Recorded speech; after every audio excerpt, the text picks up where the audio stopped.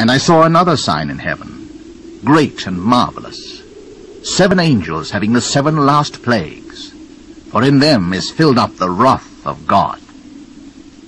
And I saw, as it were, a sea of glass mingled with fire, and them that had gotten the victory over the beast, and over his image, and over his mark, and over the number of his name, stand on the sea of glass, having the harps of God. And they sing the song of Moses, the servant of God, and the song of the Lamb, saying, Great and marvelous are thy works, Lord God Almighty. Just and true are thy ways, thou King of saints.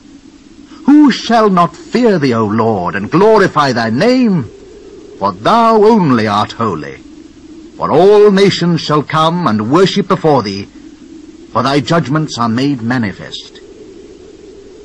And after that I looked, and behold, the temple of the tabernacle of the testimony in heaven was opened. And the 7 angels came out of the temple, having the 7 plagues, clothed in pure and white linen, and having their breasts girded with golden girdles.